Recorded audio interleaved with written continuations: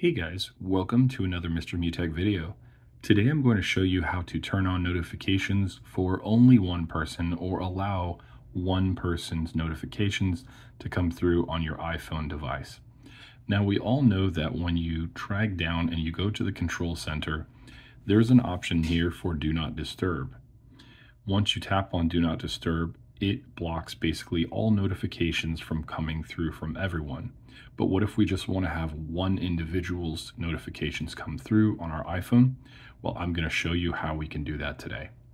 So the first thing that you're going to want to do on your iPhone device is go to the settings. Once you tap on settings, you're going to scroll down just a little bit until you see focus. Tap on focus, and then you're going to see the top option as Do Not Disturb. Tap on that for additional settings. And then you're going to see that it says allow notifications, and then there is a section for people, and it currently says none allowed, which means no notifications from anyone in your contacts list is coming through to your iPhone.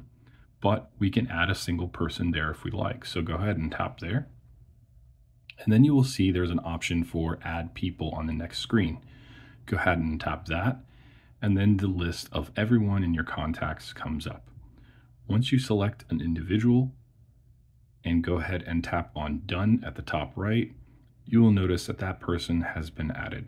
So now you will only receive notifications from this individual and no one else. Hopefully that was helpful for you guys, and if so, feel free to give me a thumbs up. Thank you so much for watching and have an amazing day.